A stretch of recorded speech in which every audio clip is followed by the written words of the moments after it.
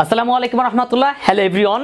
আর এখন আমি খুব সহজেই সলভ করার একটা উপায় দেখিয়ে দিতে যাচ্ছি কিভাবে সলভ করা যায় এইচএসসি আইসিটি 3 অধ্যায়ের দ্বিতীয় অংশের লজিক গেট থেকে দিনাজপুর বোর্ড 2019 যে সৃজনশীলটি ছিল সেই সৃজনশীলটি আমি এখন সলভ করতে যাচ্ছি। ওকে, তো খ নাম্বার বলা আছে ন্যান্ড গেট দ্বারা অর গেট বাস্তবায়ন করে দেখাতে হবে। তো অর গেট হচ্ছে এ যোগ বি, এটা হচ্ছে অর গেট, তাই না? এই অর গেটকে বাস্তবায়ন করতে হবে ন্যান্ড গেট দ্বারা, তার মানে চিত্র থাকবে কি ন্যান্ড গেটের, তাই না? ওকে, এবার দেখো আমরা এটা একটু বাস্তবায়ন করে দেখাই। এ বি, এটা হচ্ছে ন্যান্ড গেট, তারপরে আবার বি এর জন্য ন্যান্ড গেট আলাদা অঙ্কন করতে হবে। ওকে, এবার এই দুইটাকে একসাথে করে দিতে হবে। দুইটাকে যদি একসাথে করে দেই তাহলে আমরা আবার ন্যান্ড পেলাম। এখানে হচ্ছে এ নট পাবো, এখানে বি নট পাবো, এখানে পাবো এ নট ইন্টু বি নট, আবার মাথার উপরে নট পাবো। তো যখন এই বার ভাঙবো তখন এ ডাবল নট প্লাস বি এর উপর ডাবল নট হয়ে যাবে, অর্থাৎ এ প্লাস বি হবে। দেখো তো এইটা না এ প্লাস বি, আবার আমরাও এ প্লাস বি পেলাম। তাহলে আমরা এ প্লাস বি আউটপুট বের করা দরকার ছিল, আমরা এ প্লাস বি পেয়েছি। এবং আমাদের চিত্রগুলো হওয়ার কথা ন্যান্ড গেট, আমরা কিন্তু সব চিত্রগুলো ন্যান্ড গেট দিয়ে দিয়েছি। তার মানে এটা হচ্ছে আমাদের উত্তর ছিল খ নাম্বার। এতটুকু করলে জাস্ট 2 মার্ক চলে আসবে সবার অ্যাকাউন্টে। গ নাম্বারে বলা আছে চিত্র 1 এর সত্যক সারণী ও লজিক চিত্র লজিক বর্তনী অঙ্কন করো। সত্যক সারণী এবং লজিক বর্তনী বা লজিক চিত্র অঙ্কন করতে হবে, লজিক সার্কিট। ওকে, তো প্রথম কথা হচ্ছে চিত্র ক বা 1, এই 1 নাম্বার চিত্রের মধ্যে দেখো ইনপুট আছে 8টা এবং আউটপুট আছে 3টা। যেমন ইনপুট থাকে 2টা, আউটপুট থাকে 2টা, এটা হচ্ছে হাফ অ্যাডার। ইনপুট যদি থাকে 3টা, আউটপুট যদি থাকে 2টা, তাহলে ওইটা হচ্ছে কি ফুল অ্যাডার। আবার যদি ইনপুট থাকে 8টা, আবার আউটপুট থাকে কয়টা? 3টা। আবার ইনপুট যদি থাকে 4টা, আউটপুট থাকে 2টা, তাহলে এটা কি এনকোডার। তার মানে এখানে ইনপুট আছে 8টা এবং আউটপুট আছে 3টা। আমাদের কিন্তু দেখে বোঝার কোনো উপায় নেই আমাদের আউটপুট এবং ইনপুট, বাট আমরা এটা ধরে নিতে হবে এইভাবে যে এখানে কয়টা আছে, গুণে দেখলাম 8টা আছে, এখানে আছে 3টা, তাহলে এটা কি এনকোডার। অর্থাৎ মানুষের ভাষাকে কম্পিউটার ভাষায় রূপান্তর করার প্রক্রিয়াকে বলা হয় এনকোডার। অবশ্যই তোমরা জানো। তো সেইটার সত্যক সারণী অঙ্কন করতে হবে। ওকে, তো আমরা এইখানে সত্যক সারণী অঙ্কন করি। এটা হচ্ছে 1 নাম্বার চিত্র আর এটা 2 নাম্বার চিত্র। ওকে, তো সত্যক সারণী অঙ্কন করে ফেলি। প্রথম কথা হচ্ছে আমরা ইনপুট নিব 8টা, তাহলে এখানে 8টা ইনপুট নিতে হবে। প্রথমে একটা শিরোনাম লিখে নেই, তারপরে আরেকটা শিরোনাম, দেন এবার আমরা এখানে ঘর করব 8টা। 1 2 3 4 5 6 7 8টা। 1 2 3 4 5 6 7 8টা। আউটপুট কয়টা? 1টা 2টা 3টা, তার মানে আউটপুট এখানে আমাদের 3টা ঘর তৈরি করে নিতে হবে। ওকে, ডান, 3টে ঘর তৈরি করে নিলাম।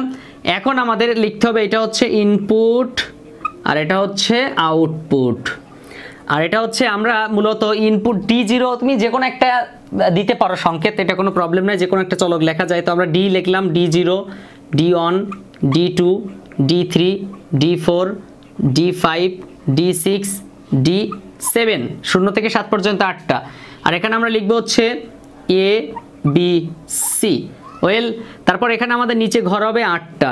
1 2 3 4 5 6 7 8টা। ওয়েল, আমরা এত অতিরিক্ত অংশগুলো রাখবো না, অতিরিক্ত অংশগুলো কেটে ফেলি। এবার দেখো আমরা এই মূলত আমাদের মূল বৈশিষ্ট্য হচ্ছে এই ঘরগুলোর মধ্যে ইনপুট লাইনে এক ঘরের মধ্যে 2টা 1 রাখা যাবে না। যেমন তুমি যদি এখানে 1 লেখো, দেখো তো এদিক দেখে তুমি চিন্তা করলে এক জায়গায় 1 আছে, আবার এদিকে চিন্তা করলে কিন্তু এই একটাই 1 আছে, তাই না? ওকে, আবার যদি তুমি এইখানে 1 লিখতে যাও তাহলে কিন্তু দেখো এই লাইনে 2টা 1 হয়ে যাবে। এজন্য আমাদের কি করতে হবে, এই যে এইখানে 1 লিখতে হবে, তাহলে এই ঘরের মধ্যে একটা, আবার এই ঘরের মধ্যে একটা। ঠিক একই রকমভাবে কোনাকুনি 1 বসাই দাও, বসাই দিলাম, কোনাকুনি 1 বসাই দিলাম। বিনিময়ে কি হলো, আমাদের এই লাইনে 1, এই লাইনে 1, প্রত্যেকটা ঘরে তুমি চিন্তা করো, দেখো বিপরীত দিকে 1 1 থাকলো। এবার আমরা প্রত্যেকটা ঘরে সব 0 বসিয়ে দিব। ওকে, তাহলে আমরা সব ঘরগুলো, ফাঁকা ঘরগুলোতে 0 বসিয়ে নিলাম। এবার আউটপুটটা লিখতে হবে। আউটপুট হচ্ছে 3টা, ওই যে আগের মতো বলেছিলাম না 2 টু দি পাওয়ার n, এর জায়গায় 3 বসাও, 3টা ইনপুটের জন্য 3 বসাও, তাহলে কত হবে? 8 হবে। 0 থেকে 7 পর্যন্ত বাইনারি মান বসাতে হবে, অর্থাৎ 8 মানে কি 0 থেকে 7 পর্যন্ত কয়টা হলো? 8টা হলো না? এই মানগুলো বসাতে হবে।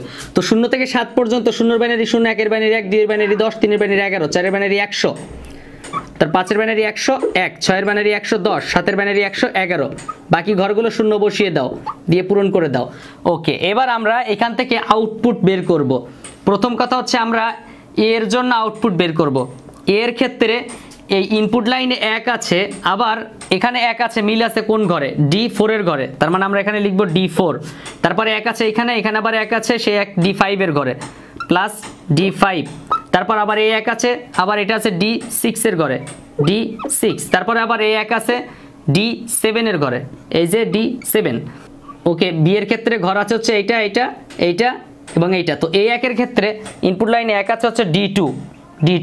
তারপর এই 1 আছে আবার দেখো D3, এখানে D3। তারপর আবার এই 1 আছে হচ্ছে D6 এর ঘরে, এজন্য D6 লিখব। তারপর আবার 1 আছে হচ্ছে D7 এর ঘরে, D7 লিখব। ওকে, তারপর আবার দেখো সি এর ক্ষেত্রে ঠিক একই রকম ভাবে, সি এর ক্ষেত্রে এই 1 আছে, ইনপুট লাইনে 1 আছে D1 এর ঘরে, তাহলে D1।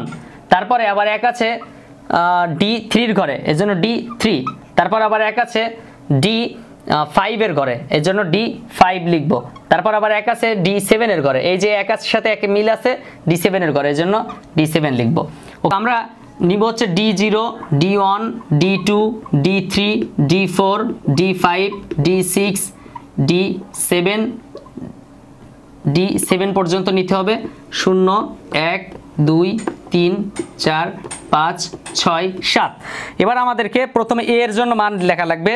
D4 D5 D6 D7 বের হয়েছিল, তো D4 D5 D4 5 6 7 এই তিনটা থেকে নিয়ে যোগ ছিল, সবগুলো যোগ দিয়ে দিব। ওকে, তারপর আবার ছিল D2 D3 D6 D7 D2 D3 D2 D3 D6 D7 এটা আবার যোগ করে দিলাম, যোগ আছে, যোগ অবস্থায় আছে সবগুলো। আবার সি এর ক্ষেত্রে D1 D3 D5 D7 D1 এর ঘর থেকে নিব, আবার D3 আছে 3 এর ঘর থেকে নিব, 5 এর ঘর থেকে নিব, দেন 7 এর ঘর থেকে নিব, নিয়ে যোগ করে দিব। তাহলে আমরা এটা হচ্ছে এ পেলাম, এটা বি পেলাম, আর এটা সি পেলাম। তো এই হচ্ছে আমাদের গ নাম্বারের উত্তর। এবার দেখো ঘ নাম্বারের ক্ষেত্রে কম্পিউটারের বোধগম্য ভাষাকে মানুষের বোধগম্য ভাষায় রূপান্তর করতে হয় কোন চিত্র দ্বারা, 1 নাকি 2? তো আমরা জানি মানুষের ভাষাকে কম্পিউটারের ভাষায় রূপান্তর করার প্রক্রিয়াকে এনকোডার বলে, আবার কম্পিউটারের ভাষাকে মানুষের ভাষায় রূপান্তর করার প্রক্রিয়াকে ডিকোডার বলে। এনকোডারে ইনপুট থাকে 8টা, আউটপুট থাকে 3টা, আবার ইনপুট থাকে 4টা, আউটপুট থাকে 2টা, তাই না? তো আবার ঠিক একই রকমভাবে আমরা দেখতে পাচ্ছি এই ডিকোডারের ক্ষেত্রে যেটা হয়, ডিকোডারে ইনপুট থেকে কম, আউটপুট থাকে বেশি। যদি ইনপুট থাকে 3টা, আউটপুট থাকবে 8টা। যদি ইনপুট থাকে 2টা, আউটপুট থাকবে 4টা। দেখো এখানে ইনপুট আছে 2টা, আউটপুট আছে 4টা, তার মানে এটা কি ডিকোডার। তাহলে আমরা চিত্র 2 দ্বারা বলতে পারি যে কম্পিউটারের ভাষাকে মানুষের ভাষায় রূপান্তর করা যায়। তাহলে এখানে ঘ নাম্বারে ঠিক এরকমভাবে একটু বুঝিয়ে লিখতে হবে যে চিত্র 2 হচ্ছে ডিকোডার, আর আমরা জানি ডিকোডারের মাধ্যমে কম্পিউটারের ভাষাকে মানুষের ভাষায় রূপান্তর করা যায়, বা কম্পিউটারের বোধগম্য ভাষাকে মানুষের বোধগম্য ভাষায় রূপান্তর করা যায়। এত সময় সাথে থাকার জন্য অসংখ্য ধন্যবাদ জানাই তোমাকে। ভিডিওটি ভালো লাগলে লাইক দিতে পারো, মতামত থাকলে তা কমেন্ট করে জানাতে পারো। তুমি যদি এমনই সব গুরুত্বপূর্ণ ভিডিওগুলো পেতে চাও, এখনই চ্যানেলটি সাবস্ক্রাইব করো, পাশে থাকা বেল আইকন প্রেস করো।